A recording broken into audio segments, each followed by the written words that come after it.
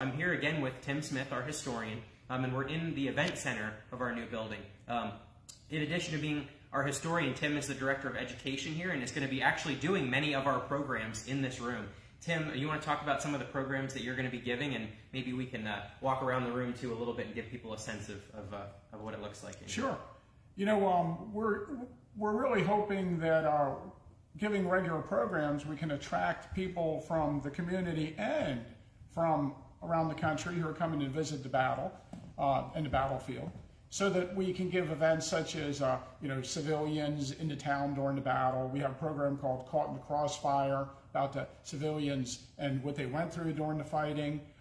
We'll probably do something on a regular basis on the Eisenhowers. We have a program about Native Americans artifacts, and we have some programs where we're hoping, especially for children, to have some hands-on activities. Maybe we have one called Debris of Battle, where we can get them to see what a bullet looks like and feels like, and maybe an artillery shell, and talk about the people after the battle and all the debris that was left on the battlefield after the fighting was over.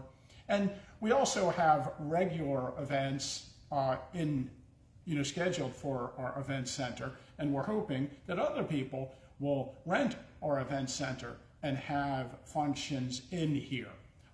We already have some local groups that will be using our event center on a regular basis. And one of the interesting things about the event center is the fact that we have an overlook onto the northern section of the battlefield and out towards Barlow's Knoll. So early on, when we were building this, constructing this facility, and you may notice if you go out along Howard Avenue and look over towards us, that the side of the building looks like a house and a barn. And so we have these windows that look out across the area where some of the fighting took place. And it's very attractive as a rental facility. So we're really hoping that to generate money to support the Historical Society on a continued basis by using our event center. That's great. Yeah, and this room seats about 140 people right now, the way we have it set, but it can accommodate up to 200 if we remove some of the tables.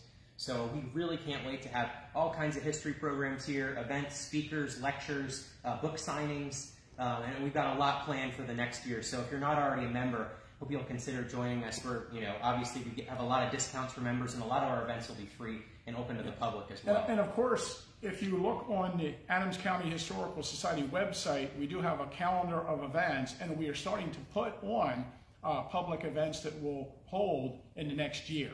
So we will have free events on Saturday and Sundays that you can come to, in programs, I should say, in our event center. But we'll also have a series of different kinds of seminars and paid lectures that you can attend also. That's great. And I don't know if you mentioned, I was looking at some of the comments we were getting in, but we'll have a small exhibit up here on Barlow's Knoll, which is located directly outside, and including some artifacts that were discovered during the construction of the building. Some of you probably know this was the site of our Adams County prison for 50 years, 60 years? 1949 to like 2003. The Adams County prison was at this location. And we actually purchased the property from the county, and in 2004, I believe, in 2005, we actually paid to have the prison removed. Right. That was part of an agreement we made with the county to replace the structure with a much more suitable structure, and to eventually occupy it with our collection and have the public come in and enjoy the space. So it really worked out for us to have this location, to be able to be here in an essentially located area. But anyway, we want to take you around and show you some other parts of the building as well. I see Tim smiling. Does he have something I was just thinking that one of my original plans when we first talked about having the building was I wanted to have jail cell doors that you walk through into the event center. Oh, no, we can't do that. Wouldn't that be great? I'm sure a lot of people are going to be agreeing with that now and asking me why we did not do that. So anyway, Maria, maybe you can just pan around the room a little bit, and we're going to head into the next space. We know everybody's time is precious and valuable, so we're going to walk through as quickly as we can and give you just the highlights of the building, and then you can come and see it when we open in April. We're walking now into the research room. I also want to point out we have a staff member, Michaela, on Facebook, and she is going to be answering questions. If you have any questions, please put them into the the comment box. And again, we have a really nice match tonight, $1,863. So if you can donate, it would help us out a lot tonight to complete our capital campaign in the next month or so, which we're hoping to finish. So Michaela has questions. If any questions are more historical in nature and you want to send them to Tim, Michaela can text them to Tim and we will try to answer you. I would look at it, but my phone is recording the program tonight. So, Tim, what room are we in right now? We are in the Charles H. Gladfelter Research Room. And this is one of the interesting things about our capital campaign, that we were able to raise money and our rooms were dedicated to people.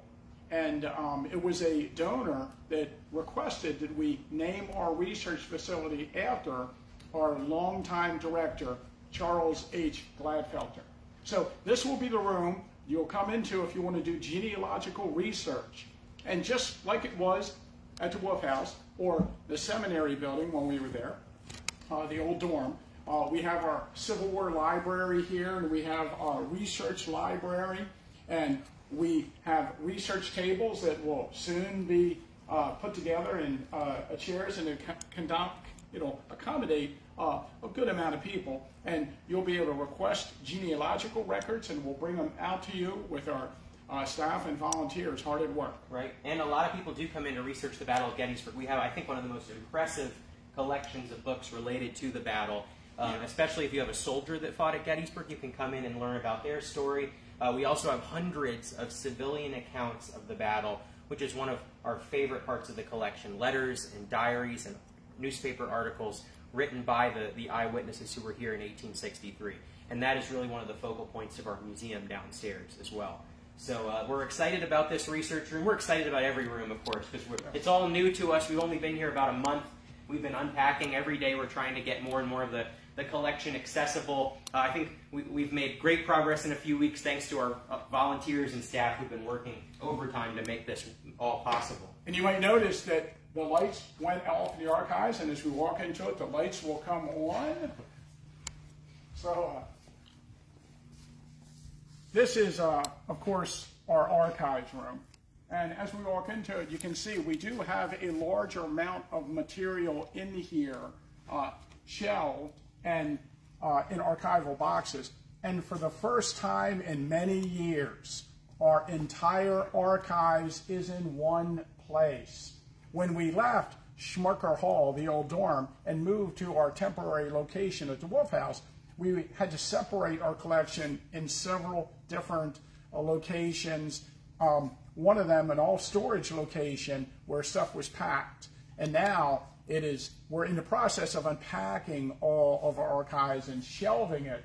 But for the first time, we have all our newspapers back and all our archival material that was in the Wolf House. So it's very exciting to look at some of the stuff that had not been available to us for many years. Right, and we have all the Adams County newspapers, but also all the Gettysburg newspapers from all the way back to 1800, and the newspapers of the time of the Civil War, which are fascinating for us to look through and read about what they were writing in our local papers during and right after the battle. So yeah, this is a very put together part of the archives. We're still working in toward the back to get things unboxed and onto shelving. But this is one of the things that has just saved us. It is a high-density storage system. I'm sure some of you have seen this before.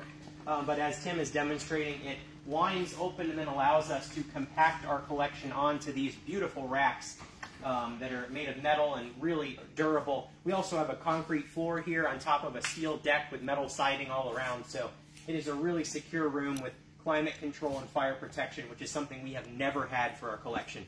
And I just want to take a minute, too, to thank all of the people out there who've donated to our capital campaign to make this possible. This is the result of that right here. We are standing in a room full of the rarest historic materials in this town, in this community, and they are now, for the very first time, safe. And we don't have to worry about going home in the evening and thinking about whether our collection will be here when we get back in the morning. So it's just an enormous honor to have all of your support to make that happen.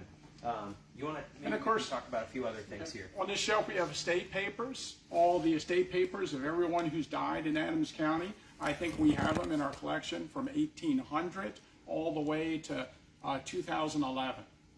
We have tax records from each of the townships and boroughs in Adams County from 1800 up until about 1960, I believe. So if you're researching a property, we have that available. And, you know, a lot of these records we actually received from Adams County itself. So, you know, in part, we are the archives for the county as well as the local historical society. That's right. And on that wall, we have, I don't know how many boxes, hundreds of boxes that are subject files related to any topic you could possibly imagine researching. If you're researching a location on the battlefield like Devil's Den or Little Round Top, of course you should read Tim's books on some of these things first. But we have files on anything you could imagine, a church, a local school, a cemetery, any kind of landmark, any famous person like Thaddeus Stevens, who lived here in Gettysburg for many years. A tremendous amount of research that's been compiled over the years that's accessible now when people will come in starting in April after we open. The most interesting thing I get to tell people when they've come to visit, and we've had, you know, a couple groups come on tours to see our new facility, and everybody's amazed that this stuff on this shelf, we just moved in less than a month ago. So this stuff was just all put on these shelves relatively recently. Yes. By a large amount of our volunteers. Yes, it's just an unbelievable amount of progress in a very short time, but we wanted to get these things safely onto the shelves as fast as we could so that we can begin to have things organized for our opening in April. We also have a lot more newspapers here. I just wanted to point out, this is every single published issue of the Gettysburg Times from, what, 1907 to the 1970s, when they probably stopped binding them that way and started doing things in a different format. But any issue of any local newspaper we have, we search them a lot online, but it's also nice to have the original copies in case we need to find something that we can't get anywhere else. And then I would say we have just an unbelievable amount of old books. And some of these books you know, are more valuable for research. Others are more just antique books owned by local families. But we have yet to kind of sort through this. I do see here, I think some of these older books are from David Will's Law Library, the attorney who hosted Abraham Lincoln in Gettysburg in the November of 1863. We have other books that belong to prominent local families, directories, we have yearbooks, just about everything you could imagine from the community, and including more newspapers that we're still putting onto the shelves. Should we give a little peek back there too? This is something we're also really proud of. So, you know, you could buy an art rack from a conservation company for, you know, $40 or $50 or $60,000, but we decided to try to be more economical, and we actually bought some chain link fence that works just as well to hang prints, framed prints, oil paintings, old maps, and so that wall filled up very fast with our frame materials, in fact, faster than we hoped it would. But we still have quite a few other framed items that we're going through and trying to clean, and we'll display some of those throughout the building. So why don't we head this way? Tim, do you want to point out the hallway just for a second? Because we're planning on doing something interesting here. So we do have a large hallway upstairs leading from our offices down by the event center to the archives down here. And, you know, we have a lot of wall space. So we're planning on hanging artwork on our wall space around the building, and then, you know, we can rotate the artwork that we'll have on display as time goes by. And we just have so much framed storage. If any of you had been in the museum in the old dorm at the seminary, you know, every inch of the wall was taken up by some framed display. So that had been in storage for about 12 years, and now we have that stuff back, and we've unpacked it, and we're thinking about exactly what to put on the wall where. So that'll happen relatively soon here. As much as you would like to, we are not going to cover every inch of the wall of this building. Not every inch, no. We're going to head downstairs now. I just want to make one more point. In addition to what you just saw, we have probably over 10,000 objects in our collection, three-dimensional items. And we have a separate storage building back behind our main building that is also climate protected, great security, great fire protection, and that holds all of those larger items. So it's a massive collection. You've only seen just a tiny fraction of it in the last couple minutes, but you'll have to come in and do research and visit our museum. We'd love to show you more of what we have. So we're going to head downstairs now. I'm going to check your phone, see if she has any questions. So we're going to try to monitor any questions that you have. If there are any specific questions for Tim, Michaela and our staff will text him. We'll try to be aware of that.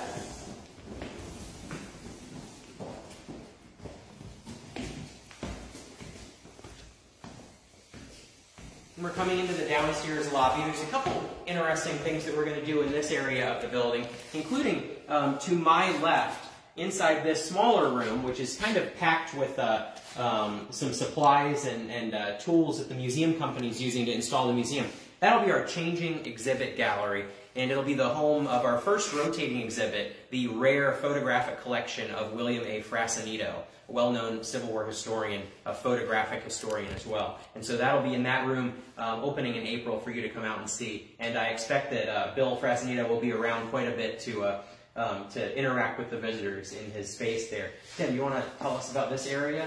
Oh, well, this is our downstairs concourse. And not only do we have an area with windows, and we'll have some benches and maybe some artwork, and this is an area where people can congregate who are maybe coming in and waiting to go into the museum, or going into the exhibit gallery. But also, this area along the wall here will be display cases that will house sort of rotating temporary displays. And we have 3 display cases going in right away. And one of them will have a display right here of original manuscripts and publications by civilians here during the battle. It's about the civilians in the fighting. And then we have a display case with Black Voices. We're going to have stuff about the African American community here in Gettysburg. And then we have a 3rd display case that will have some items in it relating to the making of the PBS series, The Civil War by Ken Burns. And we're really excited about that. And as we walk down the hallway here a little bit. And I'll take this moment to maybe announce something we haven't announced yet, but in that one exhibit that Tim just mentioned about Ken Burns and the Civil War series, we're going to be displaying the actual video camera that Ken used to create the Civil War series. So you'll have to come out and see that. Again, that'll be in our lobby. It'll be a free exhibit that you can come and see. In addition to the changing gallery, those will be free and open to the public at all times. We hope you'll also go into the museum while you're here and see the experience we've put together, which we'll show you in just a second. Michaela did have a question. Okay. Michaela, Jeff asked, when we were unpacking collection, did you find something that surprised you? Wow. I can tell you what surprised me. Yeah. I wrote a book about Devil's Den, and in my book on Devil's Den, I have a chapter on the photographers at Devil's Den. And I think I have something in there about how there were 9 different photography firms that were active at Devil's Den between the years 1884 and 1930, and they recorded over 50,000 images of people in front of the rocks of Devil's Den. And I unboxed this framed item, and it was a framed photograph from Devil's Den by the Devil's Den Photograph Company from like 1888, and it was a company I had never heard of. So, I mean,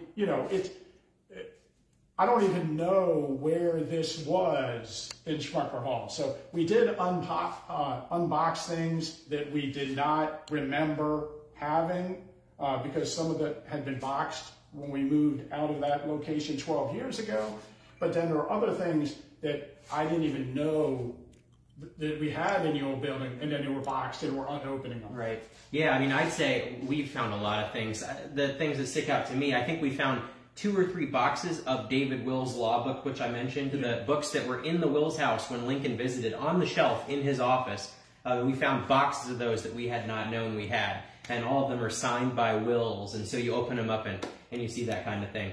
But yeah, every time we open more boxes, I think we're excited, even if it might not be exciting to everybody. That's right. But it's definitely been interesting to see what we remember we had, what we didn't know we had. When we open the newspapers, it's fascinating, I think, to page through the volumes and see the news of the day. We happened to be opening the 1912 Gettysburg Times, and I wanted to look to see what they had said about the Titanic sinking. And the first issue after the Titanic sank, the headline was, "Small issue with iceberg," or something to that effect. No problem, everything's fine. Then, of course, the next issue was a little bit different. So it's fascinating to see, to go into a moment in time and think about what the information they had at that time was like and how it differed from the reality. So we have a lot of three fun more with questions. Is Gary going to be allowed in the building? I don't know. Gary's been here several times already, and he comes here on a regular basis, maybe like once every 2 weeks, and walks around and checks out the building. So he's very much involved in the project. Gary Edelman, my co-author and good Civil War buddy. We had another question. Is Tim working on any new books? I'm always working on a book. So I have like 3 books in process, and who knows if they ever get done. We're really, really busy with the museum. We could argue that the museum is a book. I would say that the museum is the magnum opus for Tim. And then I had a third question. That was from Libya about what we're doing for dinner. Oh, okay. So I don't know. I don't know if she knows I'm doing. She might not know, but she'll have to watch this then and see that you were in the middle of a video when that text arrived. What is this, Tim? This is one, I have to say, one of Tim's favorite things in our museum. Maybe not one of your favorite things that you'll see, but still, we're pretty excited about this. Well, I think one of the, we have ideas when we were working on the museum concept, and one of the ideas I had early on was, wow, we should have a Mason-Dixon crown stone in our museum if we're going to tell the story of the Mason-Dixon line. And I did look online, and there were some Mason-Dixon markers that have been replaced over the years along the line. Ones that went missing and somebody had replaced. So I knew that people had made replicas of them. So our museum company and our I guess our production people, the fabricators, and also the museum designers, they thought it was a great idea too. So they made this replica. It's not 800 pounds as the originals are. But this is a crown stone. Every 5 miles along the Mason-Dixon line, they put a crown stone. So there's a mile marker, and then there's a crown stone. And on one side is the Penn family crest, and on the other side is the Calvert family crest. So the Calverts of Maryland, Pennsylvania. Yeah. And we have a little exhibit in the museum. We'll walk through that area in a moment and show you, but where we talk about family crests and emblems and the process of how they actually got these giant markers to the line. Of course, Adams County is on the Mason-Dixon line. People sometimes might not realize we're only 8 miles from Maryland here in Gettysburg. So why don't we head toward the museum? I do want to point out on the way there, at the end of this hall, we have a small meeting room. We're calling it our seminar room. It seats about 20 people. We'll have a lot of school trips that come in and have a group of students in there. We might do smaller meetings, smaller programs, film showings, that kind of thing, down at the end of the hall. And right here, we are at the front door of the building, and you'll see our very big and long front desk area, which we hope will be abuzz with activity after we open in April, with also some monitors behind it to display information. And of course, our gift shop. Tim, maybe we could set into the gift shop for a minute. We'll save the museum for last, because we are so excited to take you in there. Very few people have seen it, and it's really coming along. So Tim, we have a lot of books here. I think your books are actually in a box waiting to be put onto the shelf. Well, I see 3 of my books. I see 3 of your books. That's pretty good. This is, the gift shop's going to have all kinds of products, not just books, but we are starting to put together the titles we're going to carry. We have every book that Jeff Shera has ever written and published. He's a good friend of ours. We love his stuff. We also have some books by our friend Brad Gottfried, Jake Borick, Gabor Borick. I see Tim's books. I see Sue Boardman's books. I see Susan Eisenhower's book. Many, many titles, kind of a recreation of the topics that we have in the museum. So we have civilian accounts of the battle, we have Eisenhower, we have Thaddeus Stevens, and more. I was just going to say, I think when you go to the museum, we try to have books. You might see something in the museum you're more interested in, then buy something about that subject, like Eddie Plank, or Thaddeus Stevens, or Jenny Wade. Got to have a book on Jenny Wade. Yeah. And we even have down here in the corner, we'll have a children's section, and you can see there are books on dinosaur footprints in the museum. And we will show you in just a second why we have books about dinosaurs. Native Americans in Pennsylvania. So, first Pennsylvanians. And, we've looked over the years, and we try to get the best book on each of the topics that we are interested in covering in the museum. Wonderful. All right, so we will head into the museum now. I'll give you a little preview of how things look right now. We have a couple months until our opening, but things are really coming along every day. It changes in that space, and we could not be more excited about it. I think this is the first program where we've ever taken people into this space. It's about 5,000 square feet, and again, it's called Gettysburg Beyond the Battle, because that is the story we're telling from the very beginning of what this community was, even before people arrived, all the way through to the present. We want to tell the story of this place and the people who lived here. It's the human interest story of Gettysburg and of this area that I think is badly needed, and I hope that you'll come out and see it when it opens in April. So we're going to step inside. Again, our museum designer is in Washington, D.C., Healy Kohler Design, a wonderful company that did the Museum of the American Revolution in Philadelphia and many, many other projects around the country. And then our exhibit fabricator is 1220 Exhibits out of Nashville, Tennessee. They've done many projects, including the Dwight D. Eisenhower Presidential Library and Museum in Kansas, as well as many, many, many other projects, too many to name. But really great teams that we're working with, and they're here every day. We have 15 or 20 people, I think, all together working on the museum at any given time. So let's step inside. We'll show you for the first time some of what we're putting together here. And I think we might be in Tim's favorite area of the museum already. As much as we love the Civil War history, this is prehistoric times, natural history. What are we looking at here, Tim? And maybe we want to start with... Yes, Maria, you can come... Well, I guess we should start over here. We'll have Maria spin around. But these are our dinosaur footprints, which, again, had been in storage for a number of years. Some of you who visited Schmucker Hall when we had our museum there probably saw these. But these are footprints that were left, were discovered at Trossel's Quarry in Latimer Township along Bermudian Creek in the 1930s during a project where they were quarrying stone to build bridges and roads on the Gettysburg National Military Park. So it's fascinating, and we actually contracted with an actual natural artist. This artist, she had done work with the Smithsonian, and Healy Kohler found her for us, and we discussed what we would like, and she painted this one-of-a-kind diorama of the type of dinosaur that probably made these footprints. Of course, we don't have a skeleton from the dinosaur at the quarry, just the footprints, but it's believed to be sort of an early sauropodomorph. And we talked about we might have a contest amongst Adams County children to name. That's right. Maybe you could, even in the comments, tell us what you think we should call the dinosaur. Yeah. If there's any young people watching, we'd especially like your input. But I'm just very excited about this. And this stone right here, I'm told, when they went to put it in, they kind of weighed it 400 pounds. Did they weigh it? Yeah. Well, and I should say, Tim carted this stone across the sidewalk to our building from our storage building. And I have a video of that. We'll have to post it. It was pretty impressive.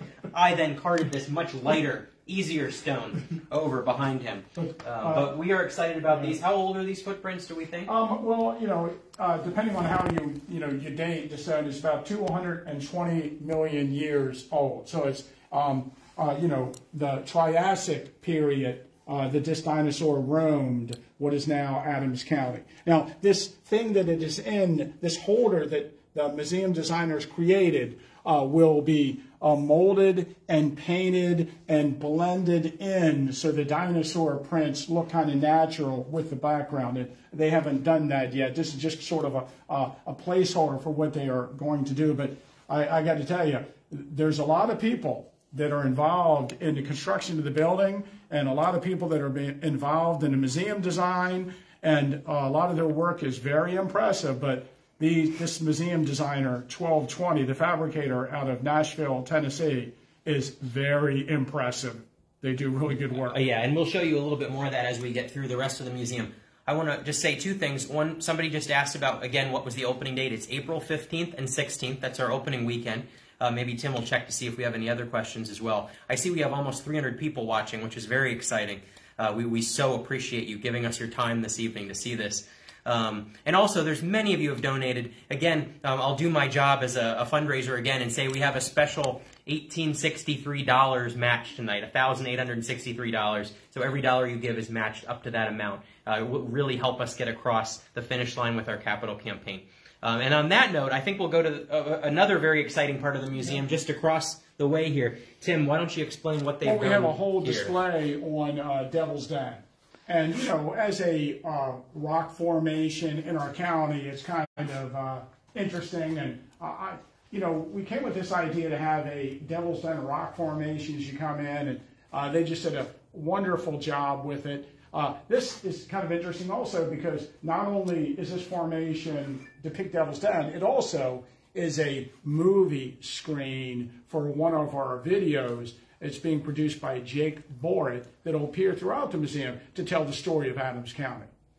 Yeah, I'm not sure we've announced this yet, but all of those media pieces, Jake Borrett, of course, very well known for the Gettysburg story, the documentary that uses drones to cover the Gettysburg battlefield. But those pieces are also going to be narrated, they've already been narrated, by Stephen Lang, the acclaimed award-winning actor who's very famous for his roles in Gettysburg, Gods and Generals, and, of course, Avatar and Avatar 2, which is now out in theaters and making billions of dollars. So we are thankful, unbelievably thankful to Stephen Lang for donating his time to narrate these videos throughout the museum. So why don't we walk into the next area. Again, I should have mentioned probably, but you may have gotten the idea that this museum's chronological. We love chronological museums because we can take you through time, walking literally through the dinosaurs into the last 10,000 years or so of our history here in southern Pennsylvania, which was dominated by the stories of Native Americans who lived here. And we don't know a lot about these early peoples, but we do have hundreds, probably over 1,000 artifacts in our collection, including spear points and arrowheads and axes and cooking stones. And so you'll get to see some of these artifacts and even touch one of them, a big hollowed out cooking stone used by local Native Americans. Tim, you want to maybe briefly just, I know we could stay in here all night, yeah. But this is one of Tim's favorite panels. It will have an artifact attached to it, but none of the artifacts are in the museum yet. They got a nice drawing of Emmanuel Bushman, who is a character that I've read lots of newspaper articles by in the 1800s Gettysburg. And he's responsible for naming a place south of town where a bunch of early Native American artifacts have been discovered, and that's Indian Field. So I have a little display about what Indian Field is, or what is it supposed to be, and how it came about. So I think people find these little local stories interesting when they're woven in with the story of the larger picture. That's great. And again, I mean, if you like Tim's videos and all the work he's done, this is basically another one of his books that you'll get to walk through and experience with all the imagery and the videos and the stories. It's great that we've had him to be the principal author of this museum. So we're walking into the next section, which is about the French and Indian War period. And you'll see that, again, as Tim noted, we have just wonderful museum scenic artists on site here. And they've created the bones of a French and Indian War era structure, a log cabin. And we have some maps from the 1770s around the outside walls. And then, as Tim showed you earlier, we want to talk about the Mason-Dixon line and the conflict over where the line was between Pennsylvania and Maryland. And in that conflict resulted in murder, in armed violence, and so many other really fascinating stories that we cover here. And we do have a line running through the floor, a gold metal line that symbolizes the Mason-Dixon line.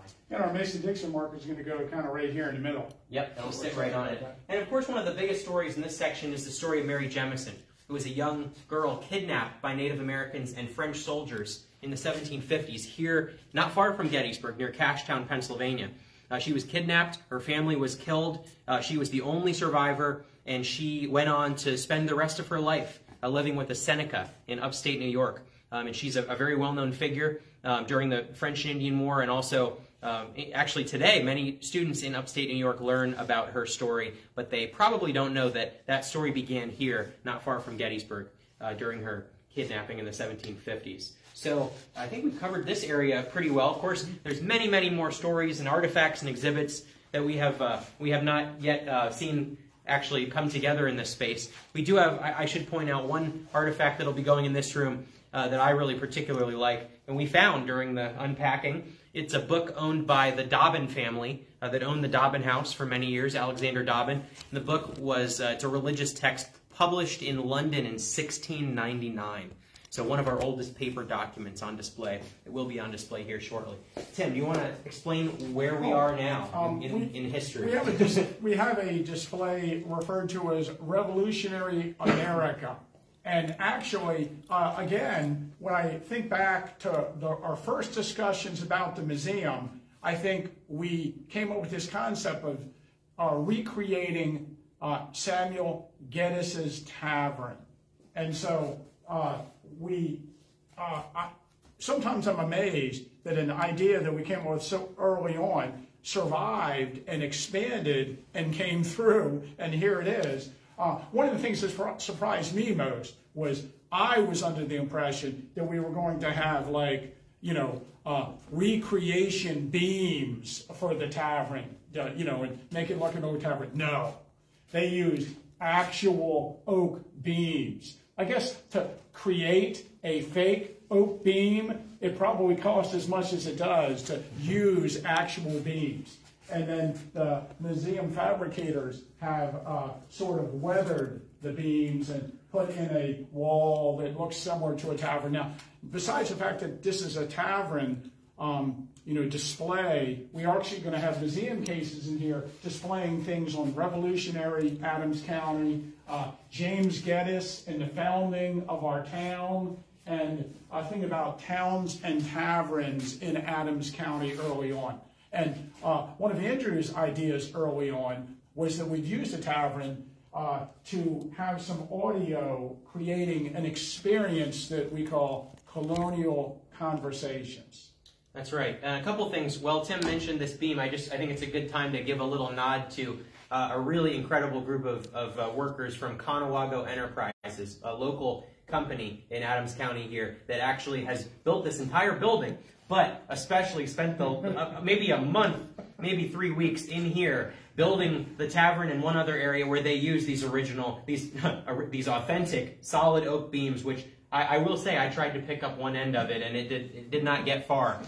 So it took a few of them to get them up, but they've actually put them in a formation that actually you can't see any screw holes, you can't see anything modern. So they really just a wonderful team of people. And I'll give a shout out to Eric Sponseller, our foreman. If he's watching this or maybe sees it one day, we've just had a great time working with him, and he supervised this whole effort. So Tim did mention we have audio in here. It's directional audio. So if you're standing behind the bar that will eventually come in here in the back, or at a table, you'll hear the voices of the people in the tavern. And we picked real characters, real people, in other words, who became the characters of this audio program, including Samuel Geddes, his son James Geddes, their mother and Samuel's wife, Isabella Geddes, Martha Geddes, a young girl, as well as some other early Scotch-Irish settlers who we've kind of created into colorful characters that you'll probably enjoy hearing them talk about, hearing the news of the firing on the colonists at Lexington and Concord,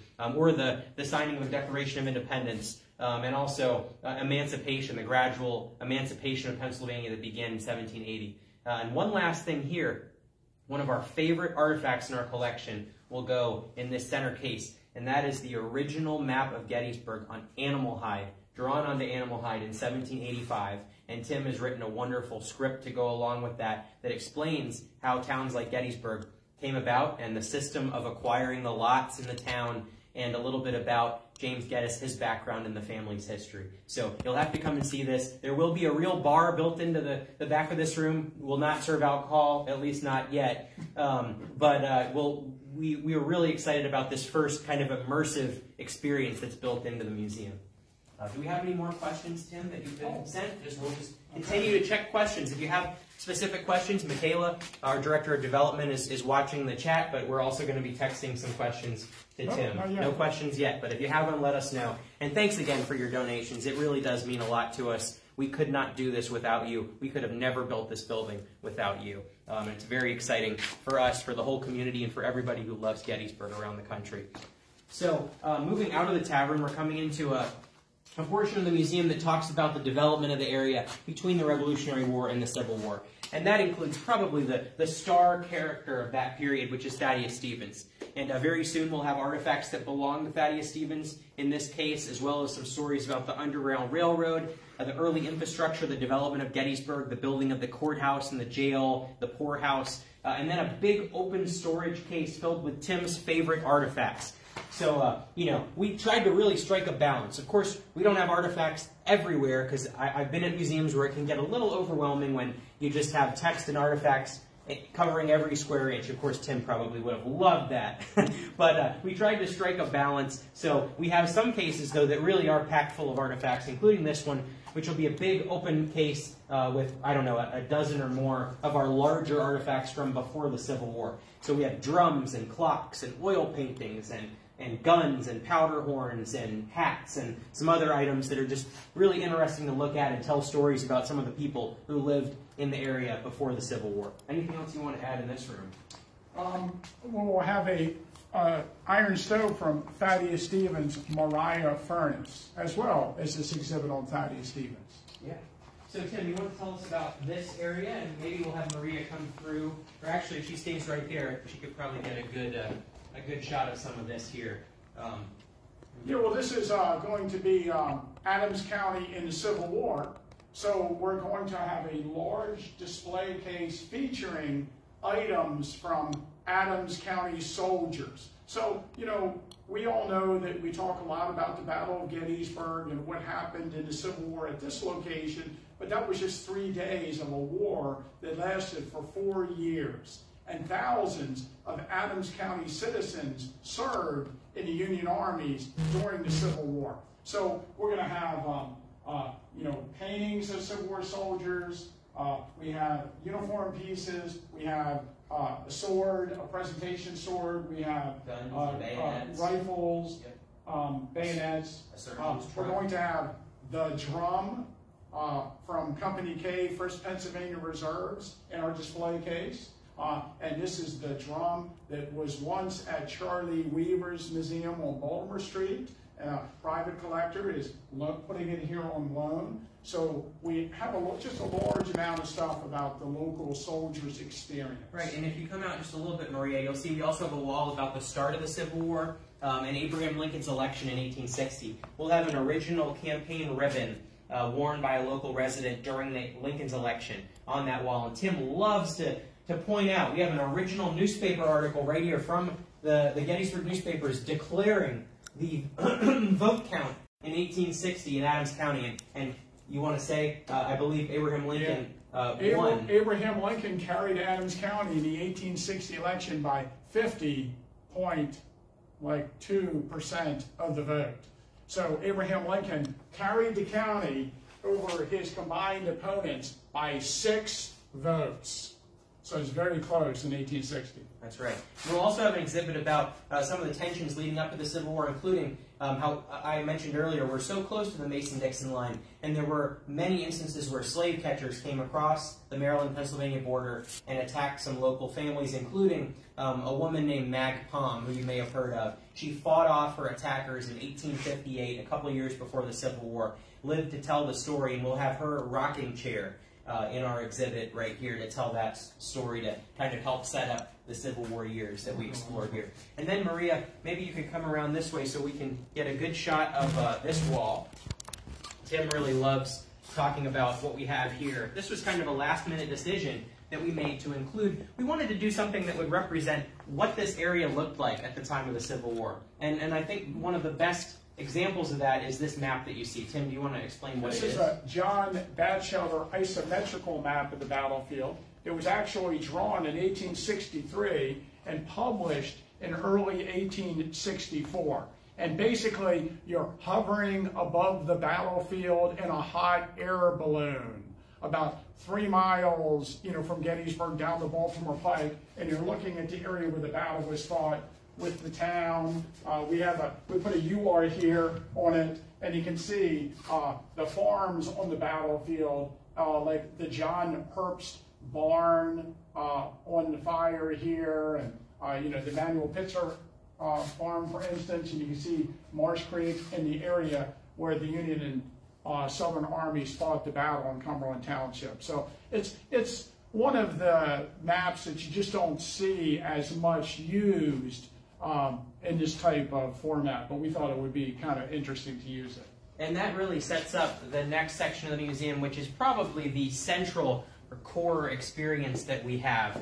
And so when you walk into the museum in a few months, you'll notice a house sitting in the middle of the back of the museum. And we're going to talk about this in a minute. I just want you to take note of it. It is probably a central experience, the core exhibit in the museum that we just can't wait for you to see. But the stories that Tim just talked about set up the stories of the civilians here in Adams County and Gettysburg during the battle.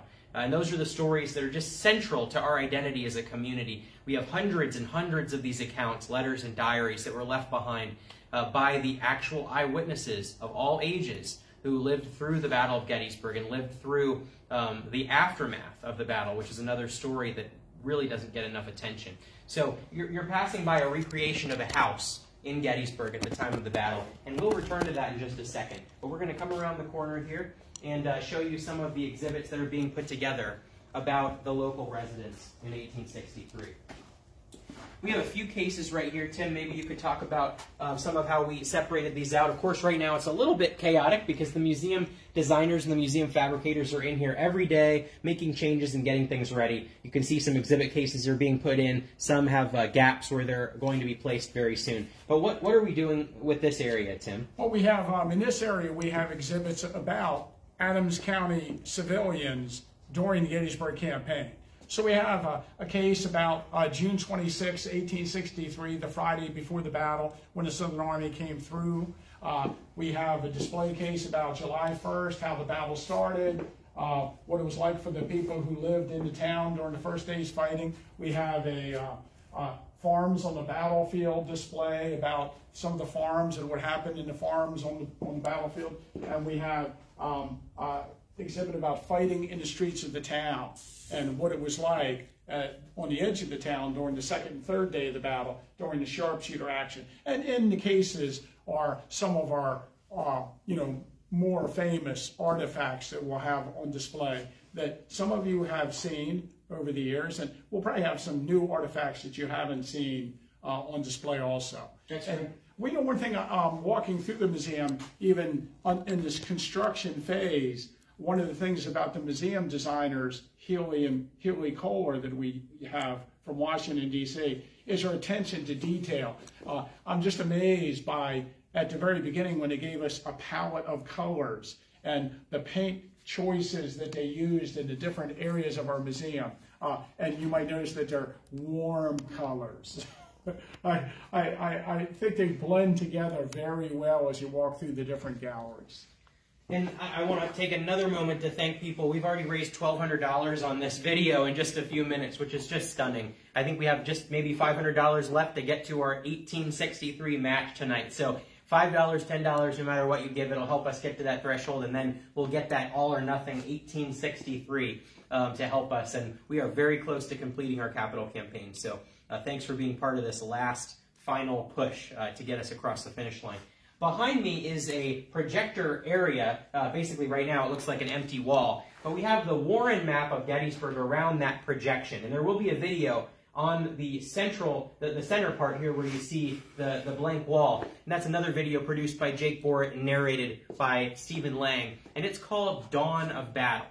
And that video is meant to give you, in the actual words of the local residents, an idea of what it was like as the battle approached, when the Confederates reached the area of Gettysburg and Adams County, as they're closing in on the town, as the civilians are kind of bracing for impact and not sure what's going to happen. You know, in 1863, the Confederates were about as terrifying as anyone could imagine for these local residents. They read about horrible things in the newspaper that, the Confederates had destroyed towns and, that they had desecrated property, and of course the Confederacy was doing very well by July 1863, and so the idea of Confederates occupying the North, occupying Gettysburg, was about as bad as it could get for these people in their imagination. And so we are really, with this film, trying to recreate what that must have been like for them to feel this sense of just incredible fear and anticipation of something awful that was about to happen. And so that film takes it from kind of the 1,000-foot level and narrows it in from a county to a town to a street and to a house. And we kind of zero in on one family's experience. And this is the first time we've talked about this in any format publicly, but we are extremely excited about what we're putting in here to my right, and we're going to walk you right through it and show you how it looks right now. But we are building a recreation of a home that is caught in the middle of the Battle of Gettysburg. And not only will you be able to walk in and look at this scene, but we will have a presentation, a light and sound presentation like no other, like nothing that's been done here in Gettysburg, to put you in that moment so that you can feel what it must have been like for a family caught in the crossfire of the battle. And that's what this room is called. It's called Caught in the Crossfire. We could not be more excited about it. We have been working on this for over a year, very quietly. We haven't talked about it too much. But it's just going to be a phenomenal asset to our museum, and very intense. So, there will be loud noises and floors that shake and the authentic sounds of battle. We actually went out to a firing range in Virginia and recorded real sounds. We fired live ammunition.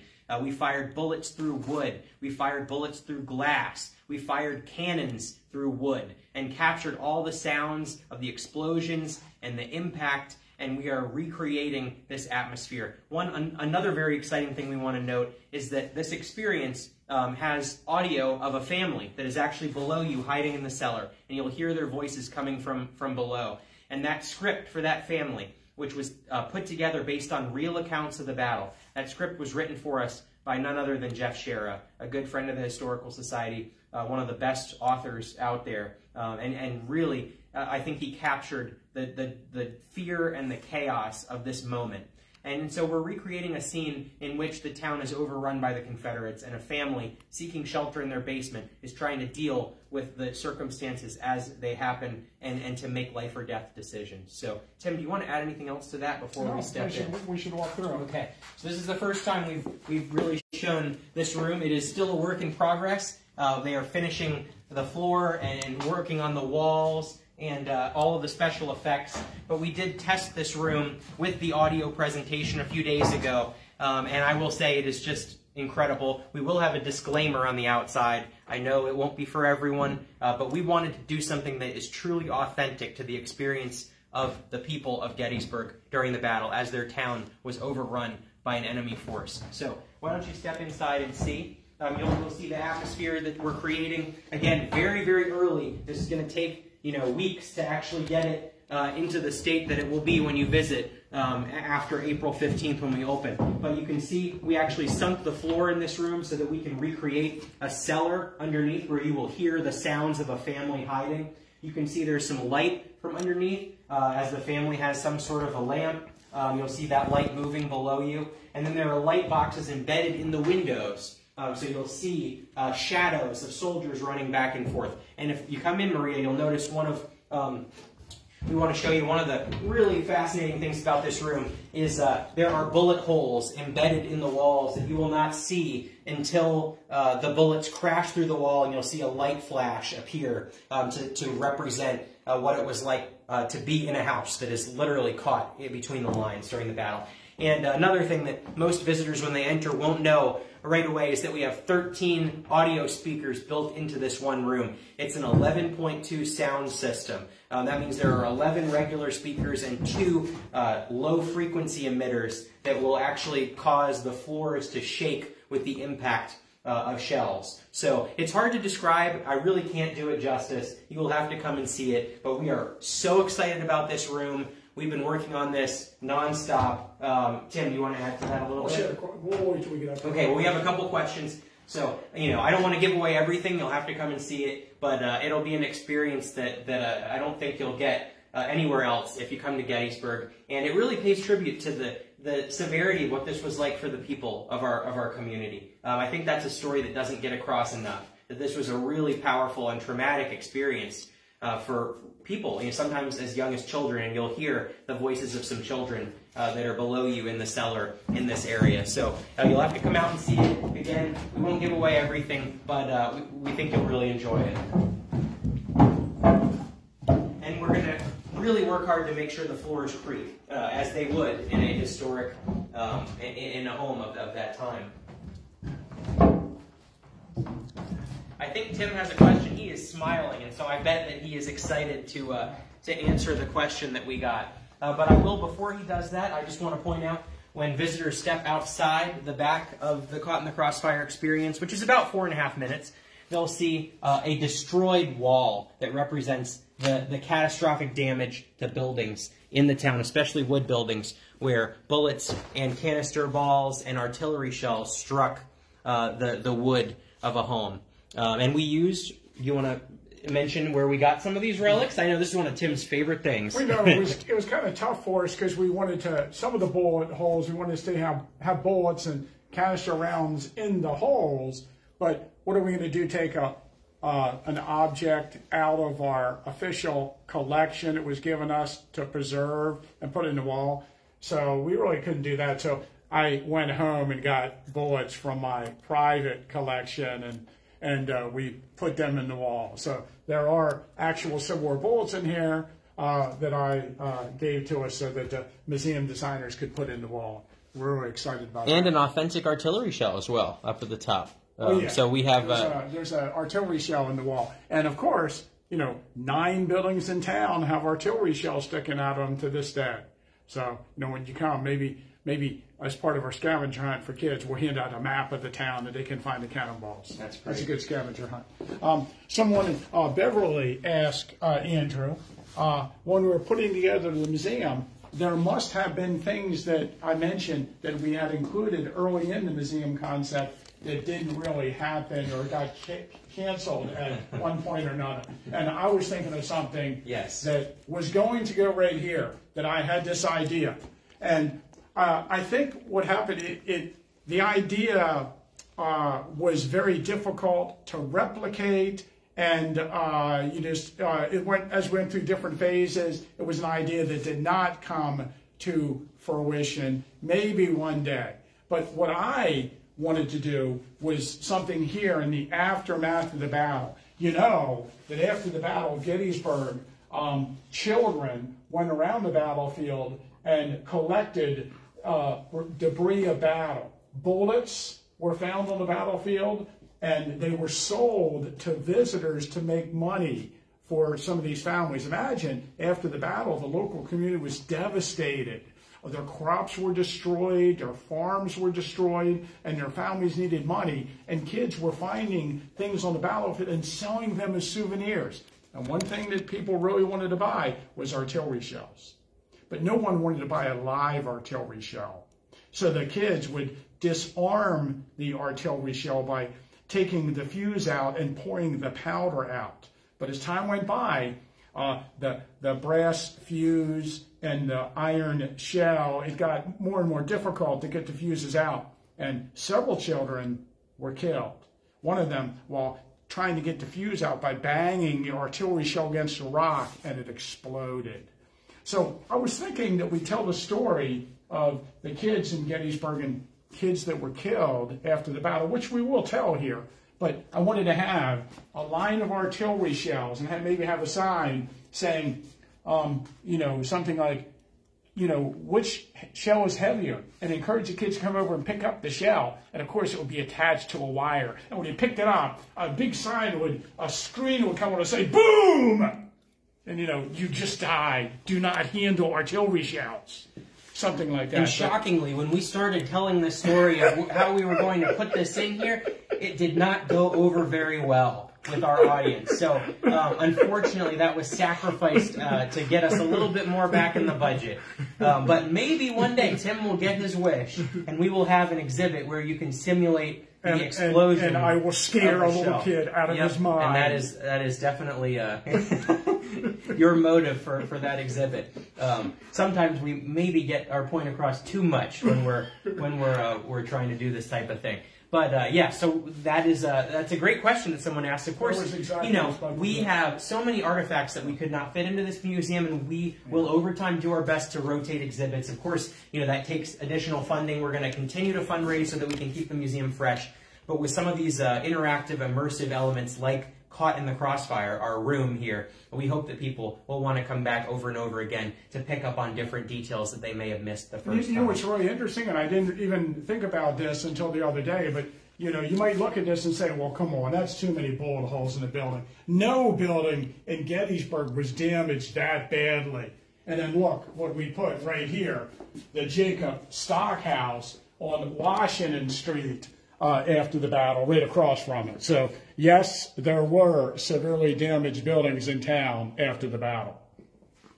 Wow, and I see we're only $170-something away from our goal for the video tonight. That is just incredible. I have to say, I am always so amazed by people's generosity to help us make this a reality. You know, we have been working long and hard to see this come together, and we could not have done it without any of you. I sincerely mean that. It has been an incredible community effort, and when I say community, I mean people here, but people all around the country who care about this place and its history, and that's why we're able to put all this together. So thank you for being part of it. We cannot wait to show all of you what we've been working on for the past couple of years. So come on into this next area. It's a little bit packed because we've got some exhibit cases going in. But, you know, some of you might enjoy seeing what a museum looks like when it's being put in. I have never seen this before. I'm sure Tim has been in a few museums as they're opening. But it's always exciting for us to kind of see the mechanics of how everything fits together, how the audio and the visual and the effects are combined with all of the cases and the graphics and the colors and of course, all the artifacts. We have probably over 500 artifacts going into this museum. And they will be coming in over the next few weeks once the cases have been finished. Yeah. You want to explain what we have in this area? This room is called The Address. And, of course, this is going to be things about the Gettysburg Address. And we have another one of Jake's videos on the wall that will highlight the civilians of Gettysburg and the Gettysburg Address. And, again, one of the concepts I had early on in the process was a civilian wall of faces. When Healy Kohler Design took us to Philadelphia to see the American Revolutionary Museum, which they designed, I was excited because they had a wall of panels of photographs of American Revolutionary War veterans when they were older. And I thought, wow, we have lots of photographs of the civilians. We can put photographs of the civilians during the battle on this wall. There will be about 40 of them. And I have a little paragraph describing who each of them is on the panels. It looks really nice. We don't have them up yet, so we're excited to see that. We also have a display case here that you can see the display case out, and we're going to end up putting that in the wall. But this display case will have objects dealing with David Wills, the Wills House, and Abraham Lincoln's visit, including a chair that was on the platform during Lincoln's Gettysburg Address. Yeah, we were really excited about this room. And we have, did you mention the program? No, I did not. We have an original program, probably one of the rarest documents in our collection, an original program from the Gettysburg Address that will be displayed here that was handed out that day. I also was just told that we have passed the milestone for our fundraising goal tonight, so thank you so much. That's $1,863. Yeah, no, don't say that. We can never stop. We are, of course, we'll continue to accept donations, but we have reached our match goal tonight, so that is wonderful, and we'll put every dollar to good use finishing this museum. We can guarantee that. We're still funding this project, although very close to the end of our goal, which is another very comforting and exciting thing for us. So why don't we come through here? I hear the HVAC system coming on, so we'll try to get out of the area. I don't know if you saw this. Did you see this yet? So Tim and I were telling each other, asking each other whether we noticed some of the things that were done just today. But if you turn around, Tim will explain what we're looking at here in this area of the museum. Of course, this section of the museum will handle the history of Adams County from the time of the Civil War to the present day. And of course, we have displays with dealing with Adams County and the advent of commercialism and memorialization on the battlefield and the rise of agriculture. Of course, nothing was more dramatic in the history of our county than the emergence of the apple industry in the period after the Civil War. So just today, they put this panel on there that we have chosen of an orchard. I believe this is the Robert Garrettson's orchard in Upper Adams County. And this is a photograph that we colorized for this display with is it Deoldify? Is that how you pronounce it? From MyHeritage. Throughout the museum, we have a few examples of colorized images that we have done on our display. They're very popular when we do them on our Facebook site. It's phenomenal technology, and we're excited about using some of them. Of course, we have lots of black and white images too. It's not all colorized, but we had picked a few areas where we thought it could really enhance. Of course, what better than having nice red apples in the apple area? But for those of you who aren't native or local to this area, I encourage you to explore the rest of Adams County. Just 10 minutes north of Gettysburg, you get up into what we call apple country. And there's farmers markets everywhere, there's beautiful views, there's wineries, everything you could possibly imagine related to this industry that's really blossomed and took off just after the Civil War in the 1880s when they began to first commercially sell apples from Adams County. We're the largest apple growing county in Pennsylvania, I believe, Tim, right? And I think maybe 5th or 6th in the country, something like that. So that's what this exhibit's about, but we also have an exhibit about pastimes and some of the events of the early 1900s, late 1800s after the Civil War, including baseball. Eddie Plank, you may know, is one of the most famous, probably the most famous athlete to come out of the Gettysburg area. He was a Major League Baseball pitcher for the Philadelphia Athletics, was a 3-time World Series champion pitcher, I believe. And we'll have a bat that belonged to Eddie in this display, as well as many other artifacts related to baseball and living in the area after the Civil War. We have exhibits about religion and culture and about the Spanish-American War, which is another topic that Tim's very knowledgeable about. Then in the center area here, we'll have an exhibit about the World Wars, World War I and World War II, both from the perspective of local soldiers who fought in these wars and what was going on here in our community during World War I with Camp Colt, the establishment of the first tank training camp in the United States, commanded by none other than Dwight D. Eisenhower, and during World War II, when there were 2 German and, I would say, other Axis powers, prisoners of war who were guarded at Gettysburg and at a camp just west of Adams County. So we have a lot of really exciting stories from the community, what was happening here, and also what was happening abroad for these soldiers that fought in Europe and the Pacific. So some great artifacts. We actually have a Purple Heart from a local World War I soldier who was killed in France, and one of our board members is the descendant of that individual. So, Tim, you want to talk about, I would say, your 2 favorite artifact cases in the museum? Yeah, well, we have a display case on memorialization in Adams County, or in the Gettysburg area, mostly the battlefield, and how after the battle there were efforts to preserve the area where the battle was fought. And we have commercialization about the different industries and businesses that came about because of the heavy visitation after the battle. Hotels, licensed battlefield guides, tourism, and artifacts. So we're going to have some displays on things that were sold around town, and we have something from the Gettysburg Electric Railway, the trolley, and other items relating to tourism and commercialization. So I really like that case.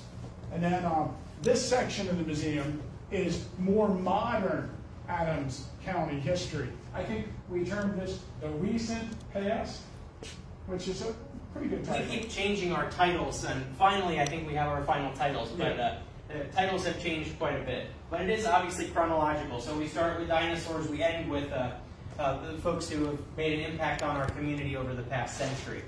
So in this case, where Tim's standing over there, he just tripped over a big ball of blue tape. But we have some stories about the suffrage movement in the 1920s, civil rights in the 1960s, and also some other topics related to people who've made significant changes in our community for the better. And that ties into, where are you pointing to? Well, just heard some noises. We just heard, I think, the heating system. Oh. I think.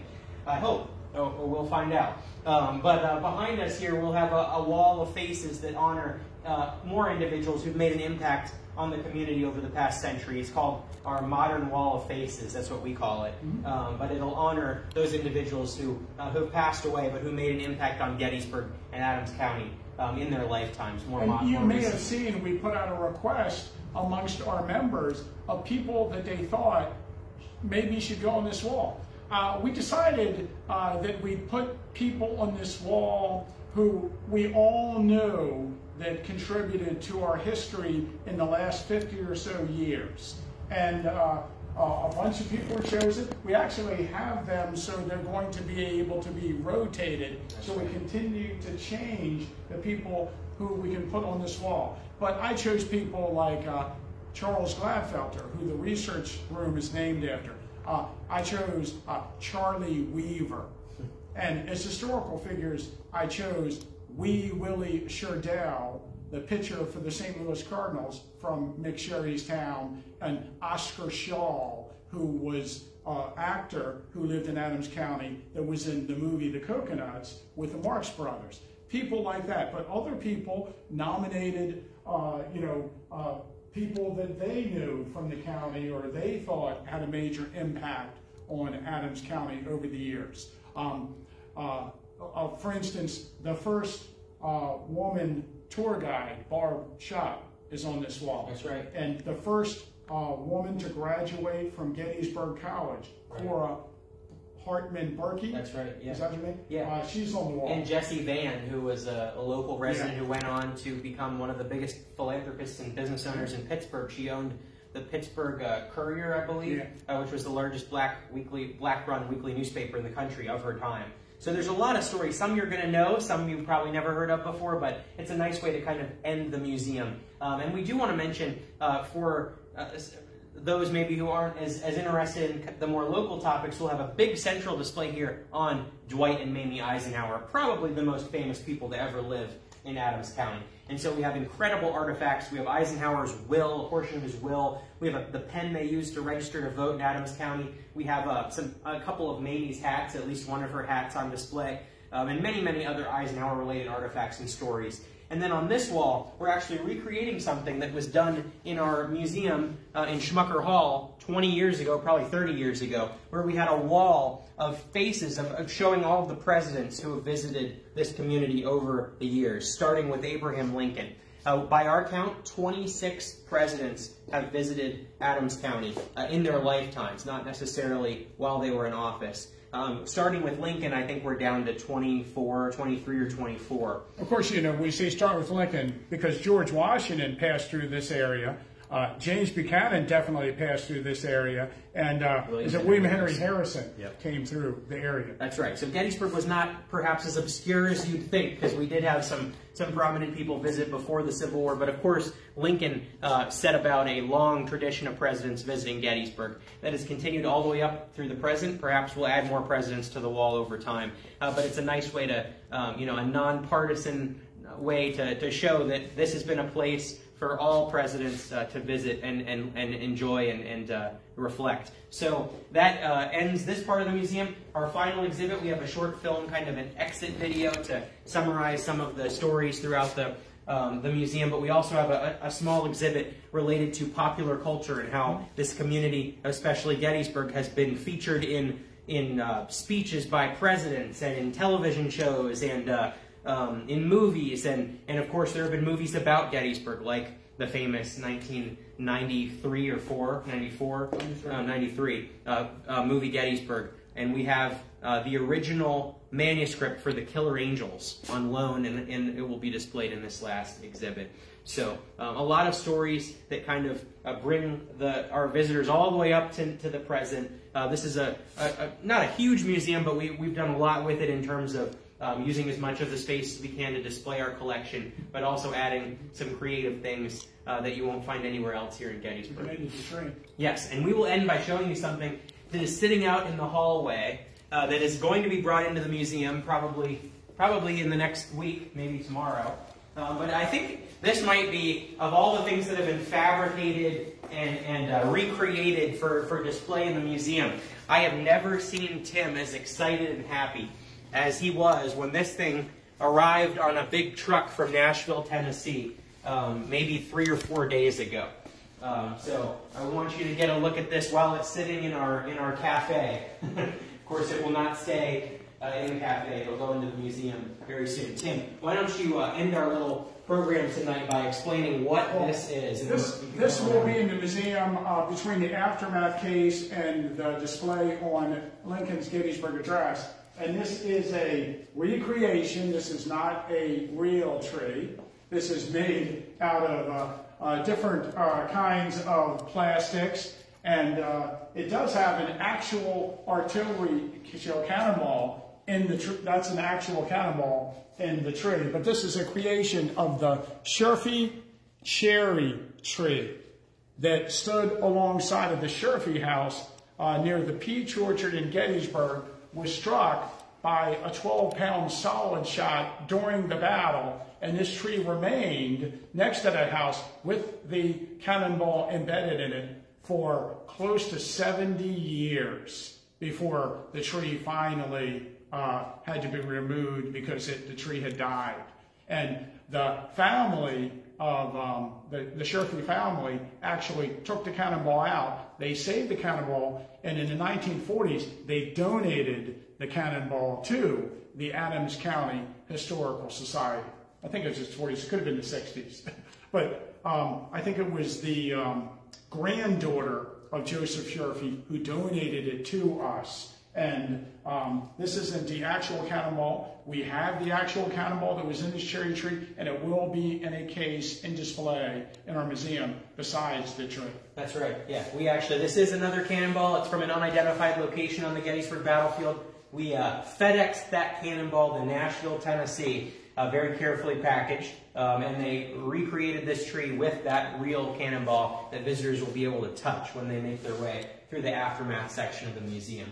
And you can see the museum folks, the artists and designers have a lot of things set up here in this area. They're creating the tavern bar, they're working on the tree, they're doing some painting for other areas. But we could not be more excited every day. I know I've used that word a lot, but every day we come in and we see new things, and it's the product of all of this generosity that is just poured in over the past couple of years to make this a reality. And it's such an important story that our community has never had its story told, and this is now going to solve that problem and to create something I think really wonderful out of that void. So thank you for supporting it. Thank you for taking this virtual tour with us tonight. Again, we're opening April 15th and 16th. That weekend, we will have timed entry ticketing available on our website very soon, probably in the next month or month and a half.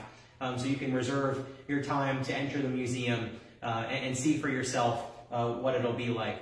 But thank you for your support. Thank you for watching tonight, and all of your donations. We're blown away. Over $2,000 raised in an hour or something. But it's just been a pleasure to be back with you. We're going to try to do more of these preview tours as things move along in the museum and in other areas of the building. And we'll see you in April. So have a wonderful night, everybody.